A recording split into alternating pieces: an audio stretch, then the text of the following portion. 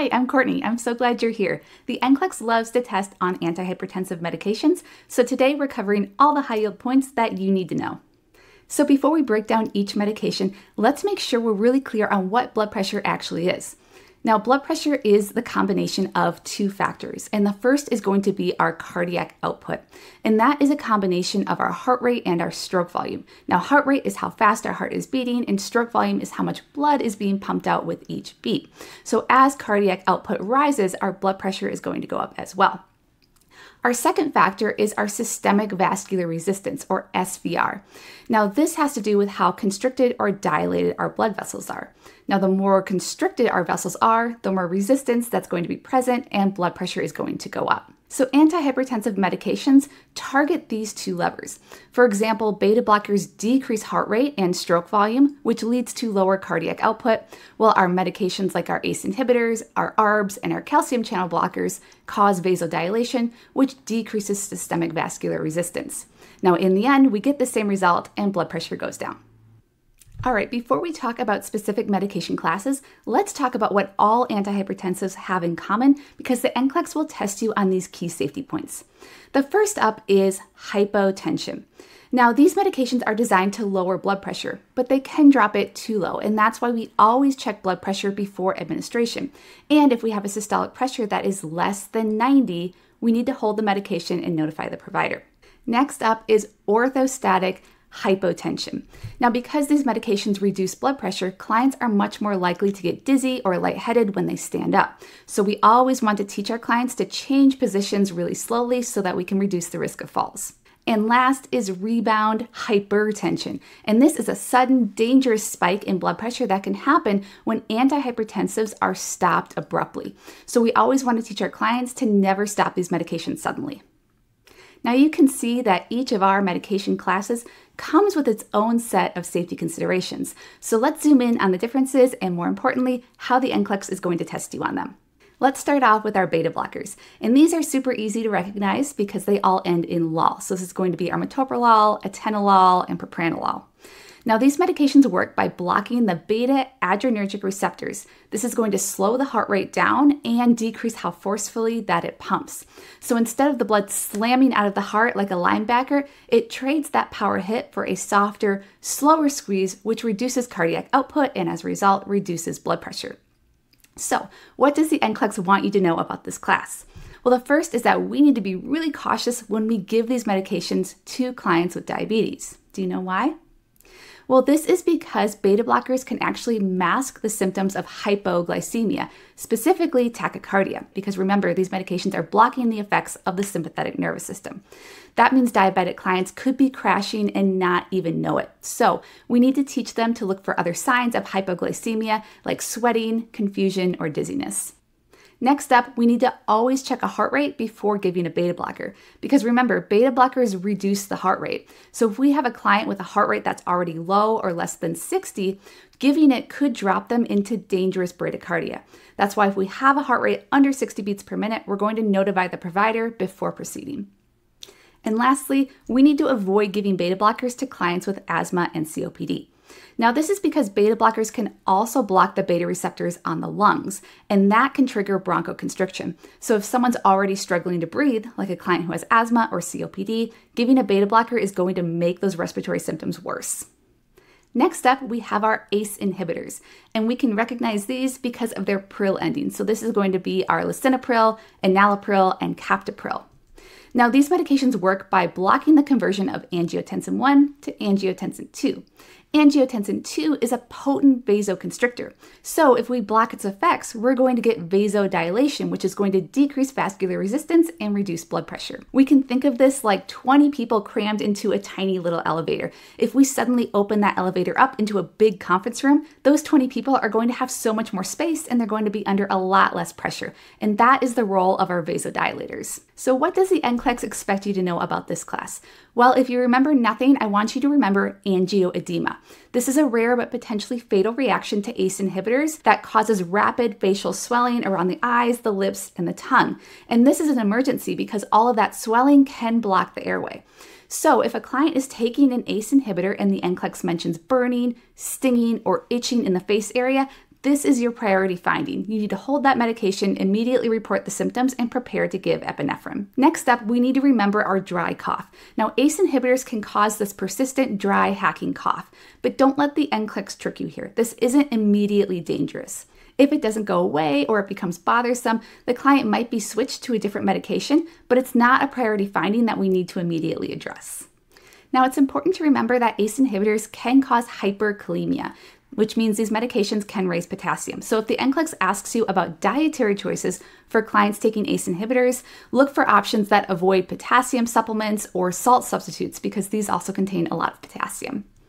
And lastly, ACE inhibitors are teratogenic, which means they can harm a developing fetus. So if the NCLEX asks you about who shouldn't be taking these medications, look for the pregnant client. Now let's talk about our ARBs, our angiotensin II receptor blockers. These are going to be our sartans, so our losartan and valsartan.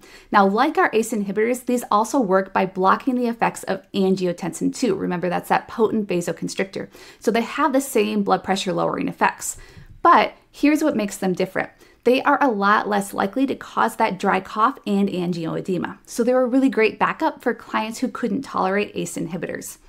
But don't forget, just like ACE inhibitors, ARBs still affect that renin, angiotensin, aldosterone system, so they carry the same risks for hyperkalemia and teratogenicity, and so the same precautions that we had with ACE inhibitors are still going to apply here. All right, it's time for our first NCLEX quick check. So antihypertensives should be held for a systolic pressure of less than what? Remember, we don't want to give antihypertensive medications to a client who already has a low blood pressure, so we're going to hold those medications for a systolic pressure of less than 90. Next up, beta blockers are contraindicated in what two conditions? Well, remember, we said they can also affect the beta receptors on the lungs, which is going to cause bronchoconstriction. So we don't want to give these medications to clients with respiratory conditions like asthma and COPD. And lastly, which symptoms should be immediately reported in clients taking an ACE inhibitor? Well, that's going to be our facial swelling or any kind of itching or burning in the face area. These are signs of angioedema, a rare but potentially fatal reaction to ACE inhibitors. Next up are calcium channel blockers. Specifically, these are dihydropyridine types, which are amlodipine and nifedipine. Now, like our ACE inhibitors, calcium channel blockers also lower blood pressure by causing vasodilation, and they do this by blocking calcium from entering the smooth muscle. Now, because of that vasodilation, we might often see side effects like flushing, headaches, and peripheral edema. Now, these aren't emergencies, but they're common enough that we should expect to see them. Now, our NCLEX standout here is that clients need to avoid consuming grapefruit juice. And this is because grapefruit juice interferes with the liver's ability to metabolize these drugs. And this can increase drug levels and lead to toxicity. We're moving on to our direct vasodilators like hydralazine and nitroprusside. Now, these medications directly dilate blood vessels, which can drop blood pressure really fast. So these are often given IV in hypertensive emergencies, and that means we need to monitor blood pressure really closely because it's easy to overshoot and drop blood pressure too low. Now, hydralazine works really quickly, but it often causes tachycardia, dizziness, and headache. And this is because when blood pressure drops suddenly, the body tries to compensate for this by increasing heart rate to maintain perfusion. And that's why hydralazine is often paired with a beta blocker because it helps control that reflex tachycardia. And nitroprusside is a powerful IV medication used for critically high blood pressure. And the NCLEX wants you to know a couple of things here. The first is that it can cause severe hypotension, so we need to monitor blood pressure continuously when we're giving this. And with high doses or prolonged use, there's actually a risk for cyanide toxicity. And this is because of how the body metabolizes this medication. It's rare but serious, so we need to watch out for signs of this like weakness, confusion, or altered mental status. All right, let's wrap up with diuretics. Now, these are covered in more detail in our full lecture and cheat sheet on diuretics, but for the purposes of blood pressure, this is what you need to know. Now, diuretics work by removing excess sodium and water from the vascular system, which reduces blood volume, which reduces cardiac output, and therefore blood pressure is going to go down. Now, there is two main types of diuretics. First is our potassium-wasting diuretics like hydrochlorothiazide and furosemide, and then we have our potassium-sparing diuretics like spironolactone. So because we're getting rid of water, sodium, and we're altering potassium levels, we need to be on the lookout for a few things. And the first is electrolyte disturbances. So for our potassium-wasting diuretics, we need to be on the lookout for signs of hypokalemia, or potassium that's too low. So we need to be on the lookout for muscle cramps, weakness, and irregular heartbeats. For our potassium-sparing Sparing diuretics like spironolactone, we have an increased risk for hyperkalemia, or potassium that's too high. So we want to teach our clients to avoid any potassium supplements or any salt substitutes, which also contain a lot of potassium. The second thing we need to be on the lookout for is dehydration, which makes a lot of sense because we're giving a medication that's causing a lot of water loss. So we need to look out for signs that our client is getting too dry. So low urine output, confusion, or rapid weight loss are all red flags. And lastly, we're going to see increased urination. These drugs get rid of excess water, so increased urination is an expected finding. But this also means that timing of administration is really important, because if we give a medication that causes increased urination right before bed, what do you think is going to happen?